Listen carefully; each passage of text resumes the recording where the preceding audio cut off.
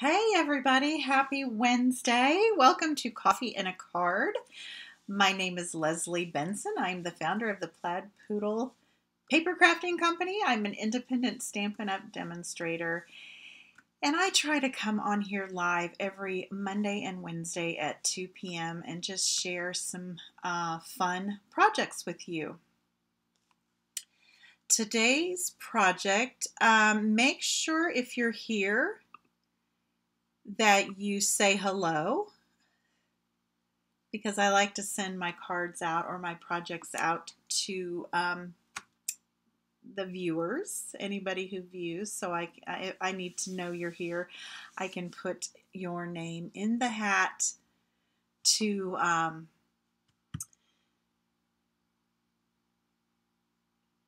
send that card to. If you don't make any comments, I don't know you're here. I can see there's viewers, but I can't see your name. Hi, Susan, and hi, Kathy. So nice to see you girls.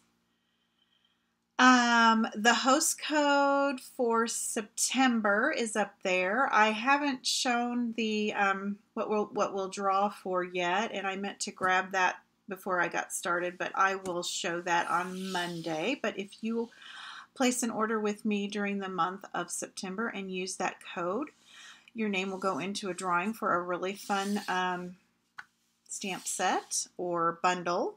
And if you don't win the stamp set or bundle, I do send out a small thank you gift to people who use that host code up there.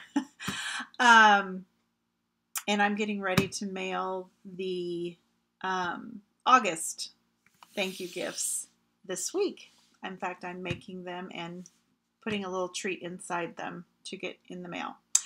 Okay, let's get started. The card today, we're going to be using a bundle from the holiday catalog.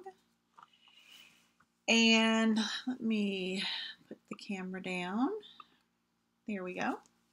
It's Celebration Tidings Bundle, and when you purchase the stamp set and the dies together, you save 10%.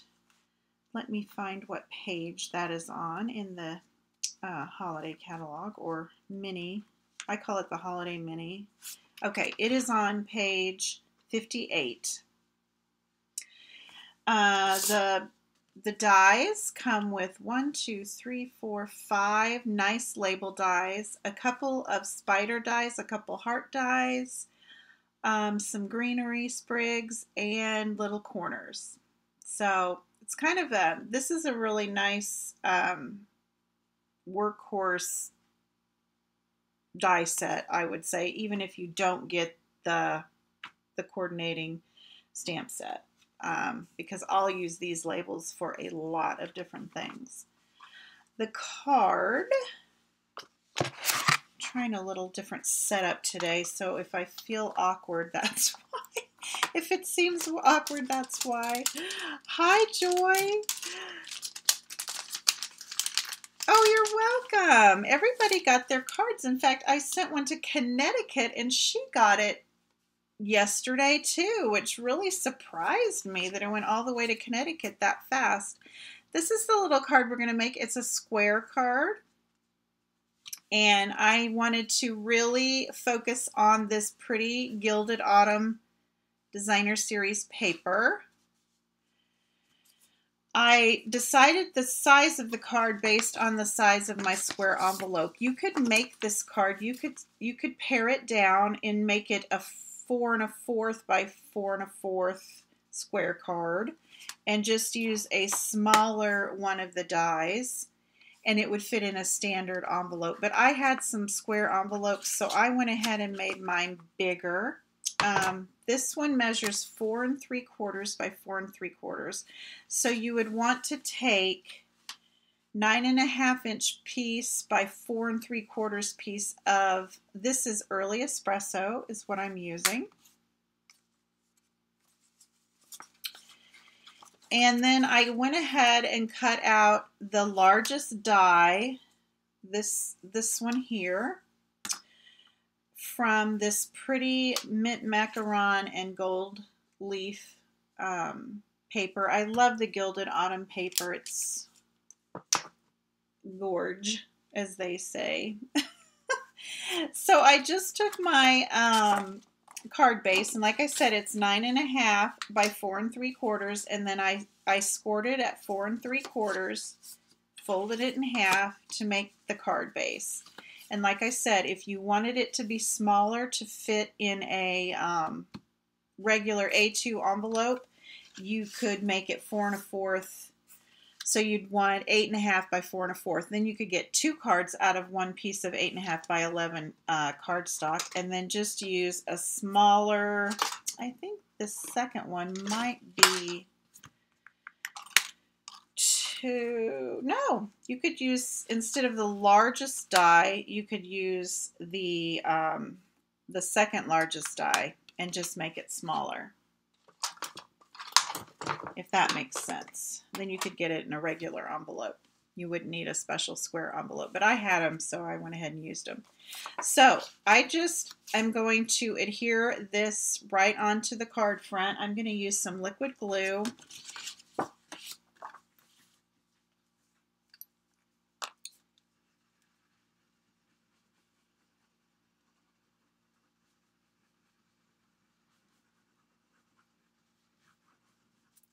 But before I do that, I'm going to add a little of this ribbon on each side, about 4 or 5 inches on each side. And this is the Basket Weave Metallic Ribbon Combo. I'm not using the metallic ribbon this time. I'm using the Basket Weave, and it's a real pretty mint macaron ribbon. So I'm going to just go ahead and cut about 6 inches, and that's probably being very generous. And I'm going to leave that on the spool. And I'm going to put it, I'm kind of working cattywomp, y'all, because my camera is up here and it hides my face if I, so I'm kind of working at a diagonal. I told you I was trying a new setup.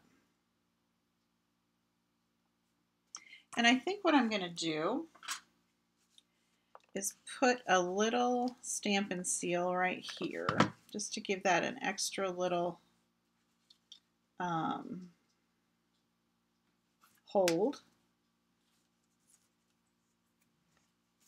And then we're going to put this one over here.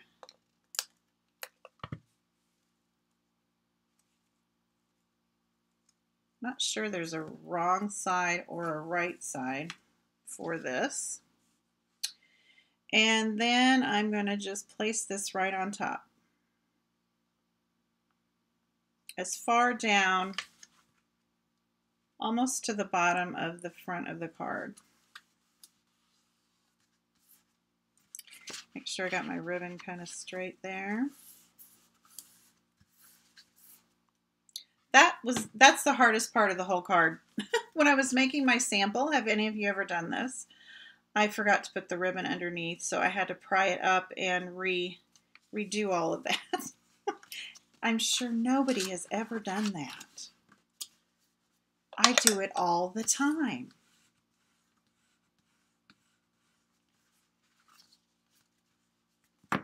Now, if you wanted to, you could have just cut that off and had a little extra embellishment for another project, but I just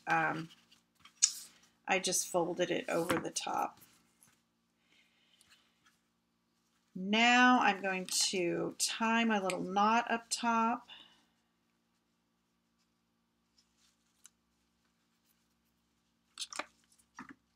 And I want to do a square knot. Now I wish I would have done a little bit longer than 6 inches, but this will work.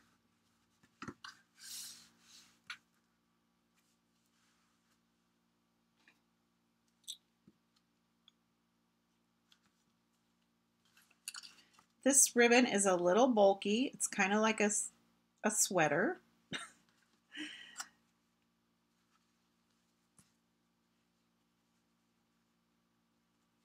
always trying to figure out how I want my, like I said, I wish I would have made that a little longer than 6 inches, but it's going to work. I just wanted a small knot at the top. And then I did it a square knot, right over left, left over right, and then you kind of end up with, you know, a neat little knot. Anybody in Girl Scouts, you learned how to make square knots or macrame? I think I learned square knots in macrame. I don't know. Okay, so that's our ribbon. And then if you want, which I did on mine, but I had to kind of pry mine up as I told you, you can stick a couple mini glue dots under there just to give it a little bit of staying power. It's not going to go anywhere, but oops, just keeps it a little flatter against the card front. Isn't that pretty? I just love those colors and all that gold foil. Okay, it's really a simple card. We're going to make a little tag. As soon as I find my stuff, I've got a little piece of the mint macaron because it coordinates with this. And we are going to use some soft suede. I wanted it to look kind of gold, and I think soft suede looks kind of gold when you stamp it. Doesn't that look a little gold? I mean, it's soft suede, but it looks a little gold to me. So whenever I want it to look a little gold, I guess a warmer brown, I use soft suede. And we can go ahead and do the inside of our card while we're at it. I just used the little grateful, always grateful. And then I used this little sprig.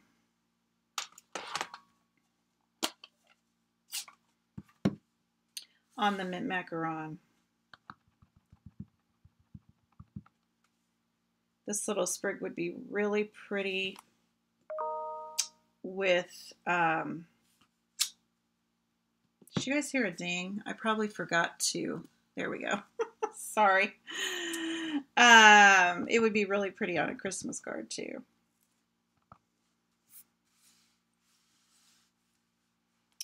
And I'll try and get this right in the middle, straight. There we go.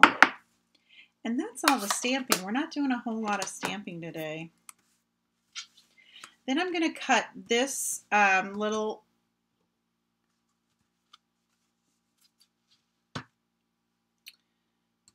greenery flourish, or whatever it's called, with the smallest of these Celebration label dies. And I'm also going to cut one same size out of the brushed metallic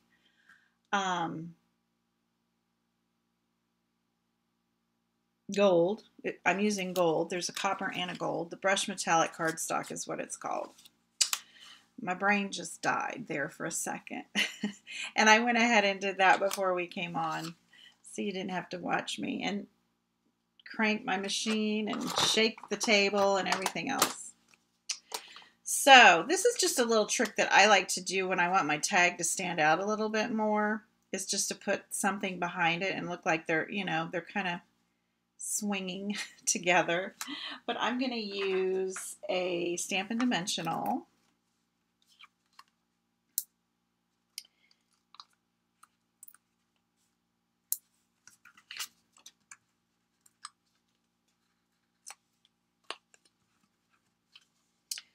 That I put on the wrong side, but that's okay. We'll make this one swing from this side.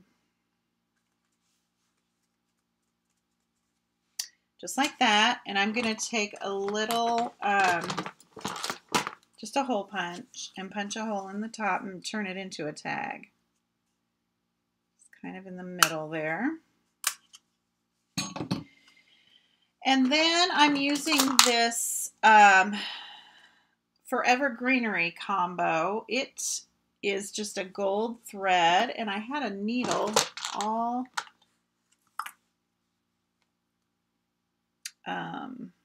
because this little hole is hard to get this thread through, or I was having trouble getting the thread through. So I threaded a needle, a darning needle, and found it to be pretty easy to do it that way. So we'll see if I can do this here on live television. It's going to be a mess. I found that this gold thread has a tendency to really fray, and that's why I put it through the needle. And if you don't get all of the threads, there we go.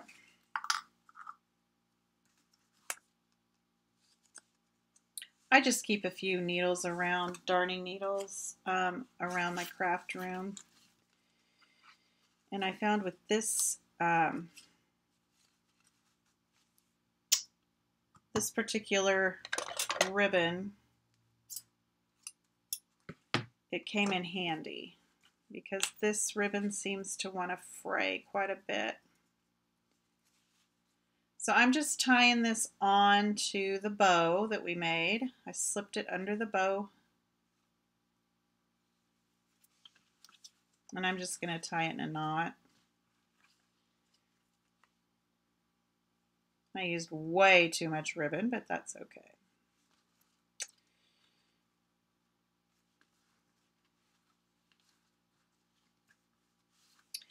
Then another thing I did was I just took another dimensional just to hold the tag down. I could leave it, but I went ahead and adhered it down to the card front. I made it look like it was kind of cattywomp.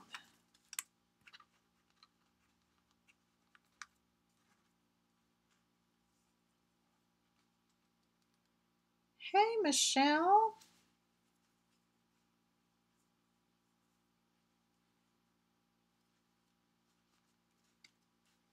Okay, and if you use this thread, like I said, it really has a tendency to unravel, so leave plenty up top is what I'm saying. And you can kind of hide it behind your other ribbon. Okay, and then I also took a little of that gold thread and made a bow for that little greenery.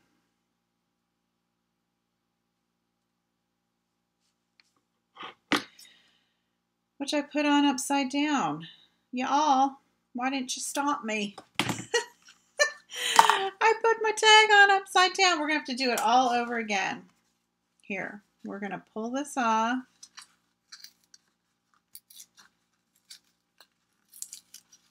I'm discombobulated today. I'm telling you.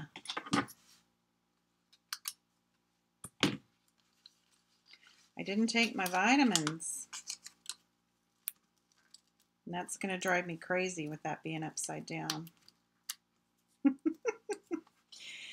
It's supposed to hang down so we could put the bow at the top, not at the bottom. So you get to see me die cut anyway today.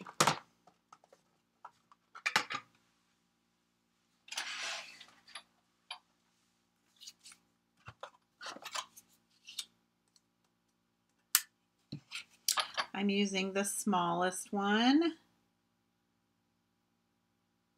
the smallest die in that set. I'll try not to shake the table too bad.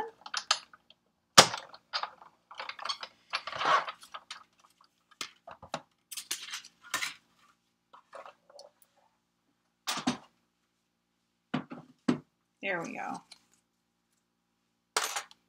Okay. This is what you do when you mess up. We're going to take a couple more dimensionals. And I'm just going to put them right on the ones we had.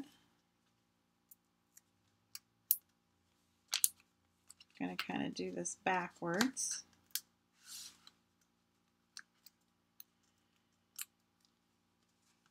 And I need to put a hole through this with my punch. Here it is. I'm going to determine where that needs to be. Probably about right there.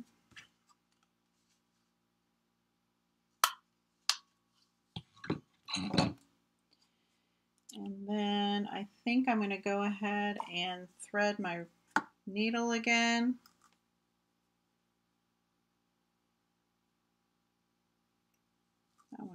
That time went a lot easier.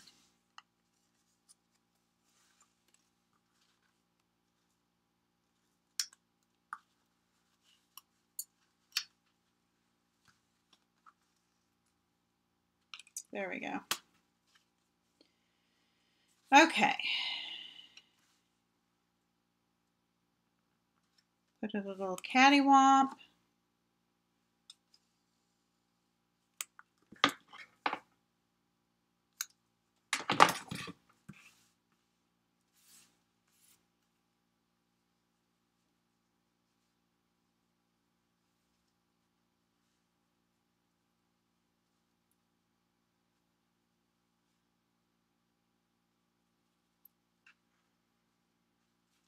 I'm going to add one more little knot in there.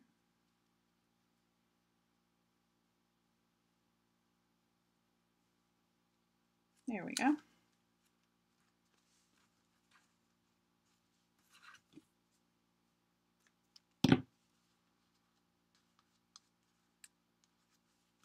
Okay.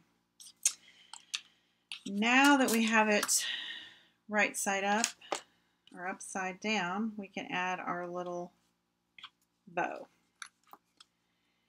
And I just used some liquid glue. It takes a little longer to dry, but since this is such a fine little thread, I didn't want to use a glue dot.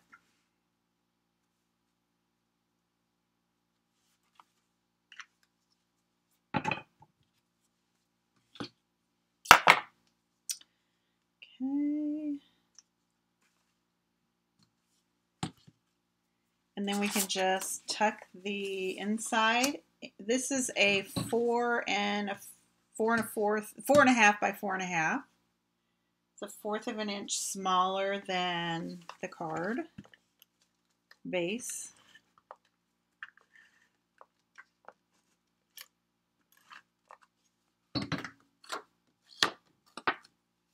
My hands are all gluey.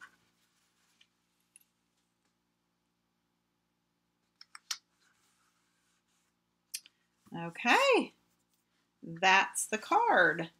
Now then I went ahead and made a matching envelope. And I think I've showed you guys before how I do that. But I just cut out a scrap so I could show you again. I just took my flap and determined about how much I needed and just cut out a scrap of that paper. And then I'm going to take some liquid glue. You could trace around it, which I've done that, and I think that's how I showed you the time before, a long while ago. Or you can just cut around it.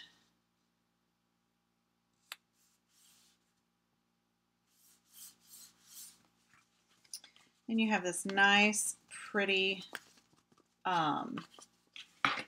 embellished envelope.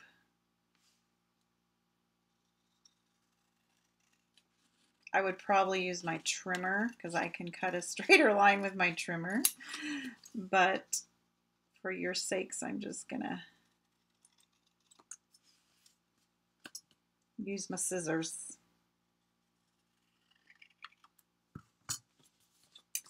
And there it is. Isn't that cute? And when whoever gets the card has the matching envelope. It's kind of a surprise within the prize. A prize within the prize. Okay, everybody. Thank you so much for stopping in. Appreciate it. I will be back Monday with Make It Monday, and I have a special fun project that I'm going to use something from the Dollar Tree. So make sure you tune in on Monday or watch the replay. We'll talk to you soon. Bye-bye.